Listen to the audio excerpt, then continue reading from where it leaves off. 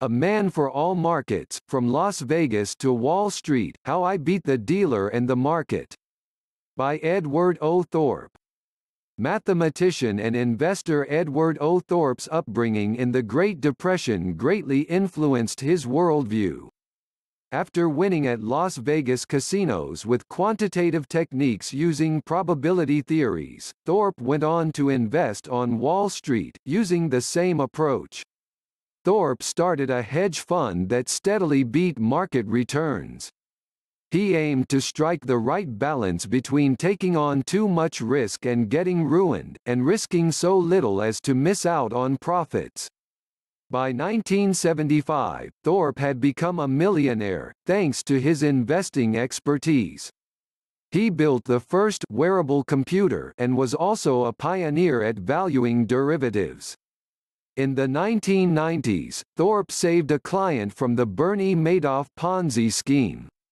He attributes the housing market collapse of 2008 to excessive borrowing, enabled by government policy and aided by Wall Street securitizations. Thorp extols the concept of compound interest and the benefits of indexing.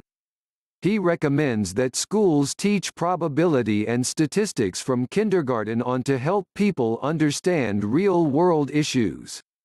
Summary. The early years. Fascinated by numbers as a child, Edward O. Thorp learned to add, subtract, multiply and divide numbers of any size before the age of 5.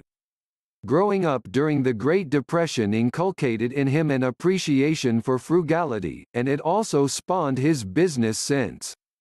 After working as a newspaper delivery boy, he gained wider exposure to the world by taking a grueling test at age 12 to become a ham radio operator, exchanging messages with people across the globe. He also displayed a spirit of inquiry by conducting various science experiments during his school years, even as he survived a family dynamic of discord between his parents, who eventually divorced. From childhood, I was intrigued by the power of abstract thinking to understand and direct the natural world. At age 17, he ended up at the University of California in Berkeley, majoring in chemistry and barely making ends meet despite scholarships and part-time jobs. Ultimately, he transferred to UCLA and became interested in physics and math, going on to receive a PhD in mathematics. He also met his future wife, Vivian Sinatar, a fellow student at UCLA. What happened in Vegas? In 1958, during a foray into the world of Las Vegas gambling, Thorp hit on the idea of getting an edge in the game of blackjack by applying a probability-based approach. His move to an academic post at the Massachusetts Institute of Technology (MIT) in 1959 facilitated his work on a computer project aimed at winning at blackjack. Gambling is Investing Simplified. Thorp received negative publicity when he presented his method to beating the casinos at an American Mathematical Society meeting. But, with backing from a pair of wealthy entrepreneurs, he eventually proved the success of his technique. Thorp's card-counting approach turned out to be a winner, vindicating his efforts. It felt good to know that, just by sitting in a room and using pure math, I could change the world around me. Thorp moved from his MIT post to an associate professorship at New Mexico State University.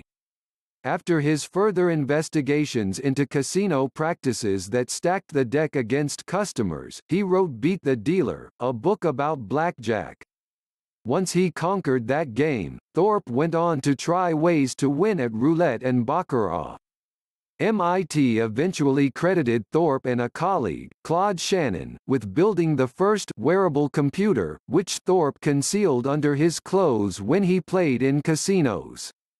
After he triumphed in Las Vegas, Thorp took on the greatest casino on earth, Wall Street. Gambling on Wall Street. Thorp's first leap into investments did not make money but made him aware of the peril of anchoring, in which investors hold on to a security position to wait for its return to a certain price. Another lesson he learned was not to expect any momentum in rising or falling stock prices to continue indefinitely.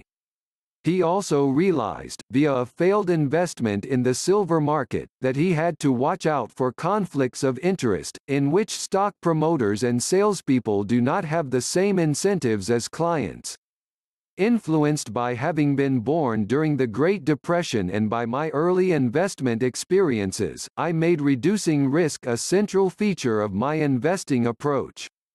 Looking to apply his gambling acumen to investing, Thorp thought that he could best market indices through statistical methodologies with the help of computers.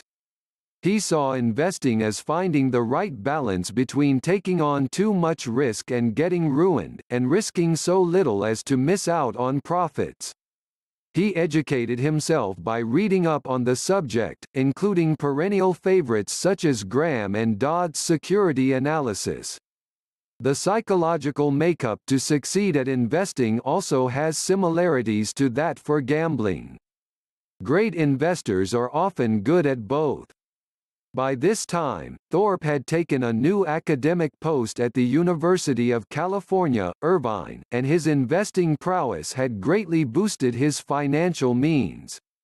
Thorp also was a pioneer in derivatives pricing, figuring out how to value stock warrants.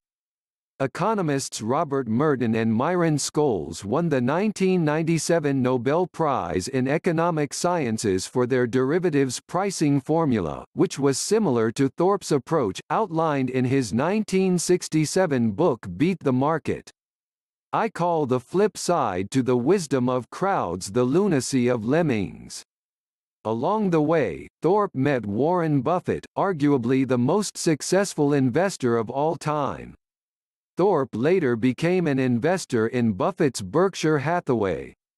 While Buffett espoused a fundamental valuation approach to investing, Thorp made money by exploiting pricing imbalances among the various securities a company issued. He would effectively hedge his position by going long on the security that was underpriced and simultaneously shorting the related overpriced instrument. This served to insure him against market volatility.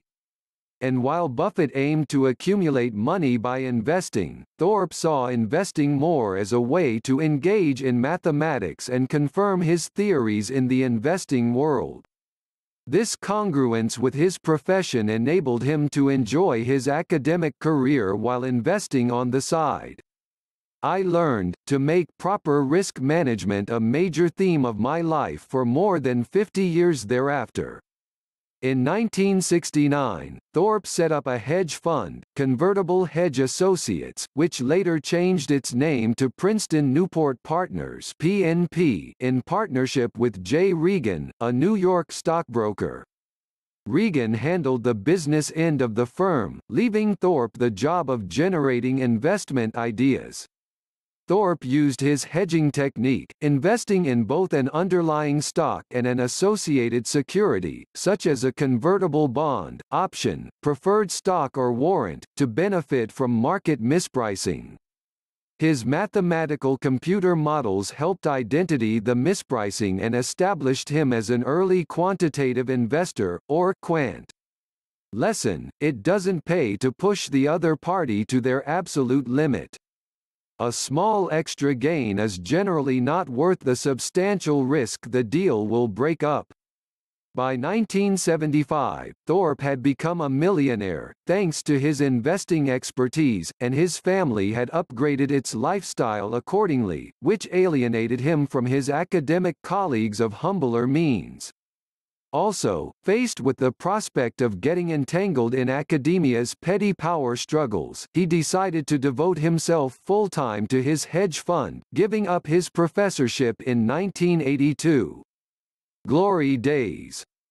By 1979, a decade after he had co-founded the hedge fund, PNP had produced a 14.1% annualized return after fees.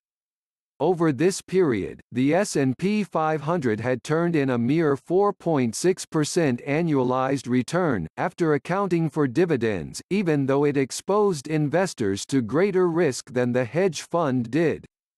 PNP then turned to other avenues for investment ideas, including an indicators project that studied various corporate financial metrics, such as price-to-earnings ratios, to see if they could gauge a stock's future earnings.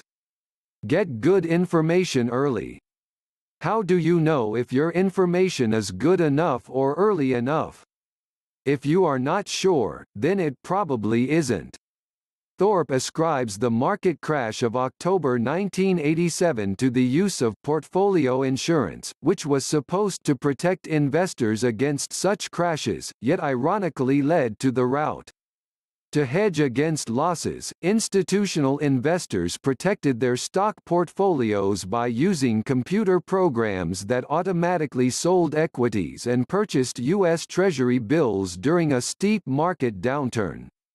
Once the market started dropping, all those programs started selling stocks, which caused the market to plunge further.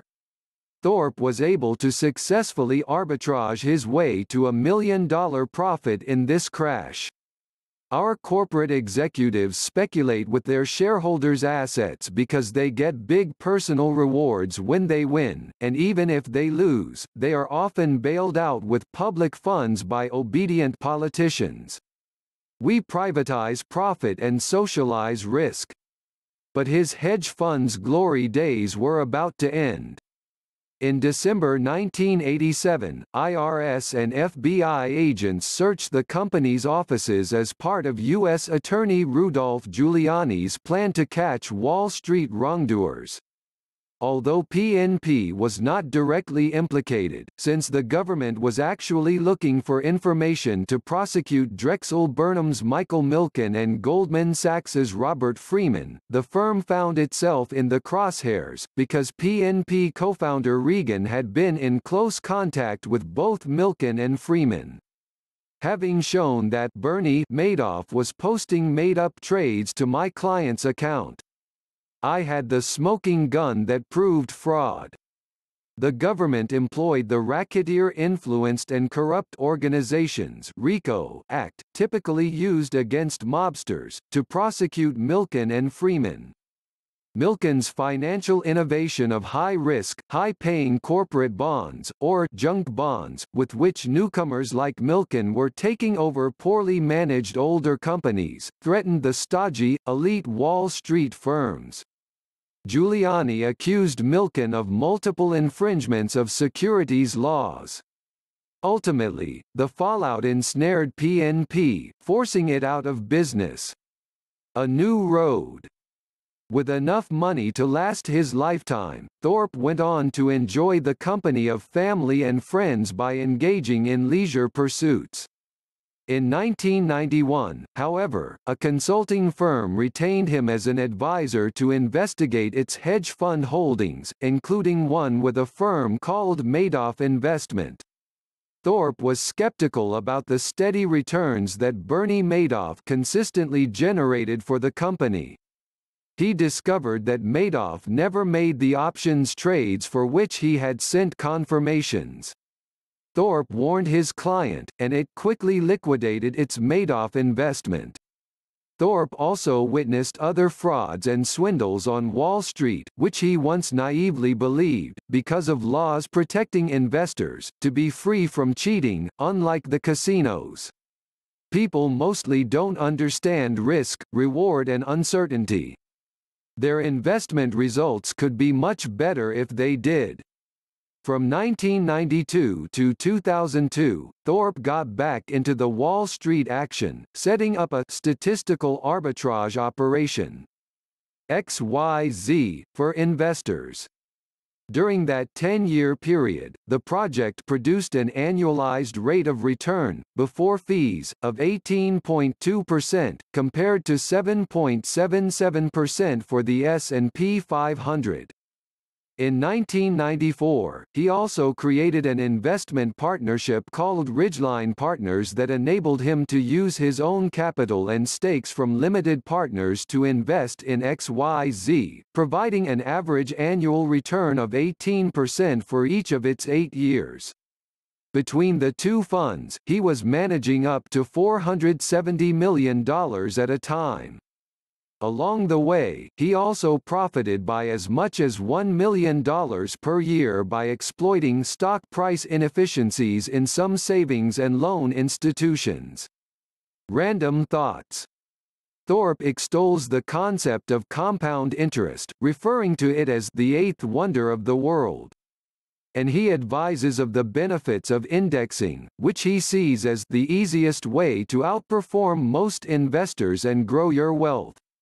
In his rebuttal of the efficient markets hypothesis, which posits that stock prices reflect all available information and that investors can't beat the market, Thorp points to the record of his own hedge fund as well as to that of Buffett's Berkshire Hathaway. He notes that closed-end mutual funds often trade at discounts to their net asset values, which signifies that the market has not efficiently priced the fund's worth. What makes markets inefficient is that most investors don't have the necessary knowledge and information to accurately analyze an opportunity. Whatever you do, enjoy your life and the people who share it with you, and leave something good of yourself for the generations to follow. As for allocating money between different asset classes, Thorp finds that market timers have had a worse track record than the value-oriented investors who buy undervalued assets and hold them until their prices rise. The technology bubble that burst in 2000 and the steep decline in equity markets in 2008 to 2009 hurt those who participated in the buying frenzy. Going by past results, he anticipates that equities and commercial real estate are the two asset categories that are likely to perform best in coming years for investors who prefer to buy and hold passive investments. Musing on the underlying causes of the Great Depression and the housing market collapse of 2008, he tracks both to excessive borrowing. Investors could put up as little as 10% of a stock's price and borrow the rest in the prelude to the Great Depression. Once stock prices started going down, the whole market collapsed. Similarly, he traces the 2008 calamity to poorly underwritten loans made to homebuyers with little or no down payments. Thorp ties the housing market crash to government policy buttressed by the real estate industry aimed at expanding home ownership, coupled with mortgage industry lenders that sold loans to Wall Street for securitization, thereby ridding themselves of the risk. He also singles out the ratings agencies for being overly optimistic with the instrument ratings that the securities industry paid for, creating a conflict of interest. Ever since the 1980s, less stringent financial industry regulation has given rise to leverage, easy money and financial engineering, and brought about a series of asset bubbles, including the October 1987 market crash, the long-term capital management meltdown and the housing market bust. Thorp attributes his success to the education he received in mathematics, as well as to his ability to learn on his own. Education wires the brain to maneuver the world, so he recommends that schools teach probability and statistics from kindergarten on to help people understand real-world issues. Children should also gain financial literacy. Thorp rails against the politically connected rich, whose wealth enables them to essentially run the United States by manipulating politicians. He has nothing against rich people who succeed by fair means in a meritocracy. What he doesn't like is the accumulation of wealth through the foul means of pulling political strings. About the author. Edward O. Thorp is the author of Beat the Dealer and the co-author of Beat the Market.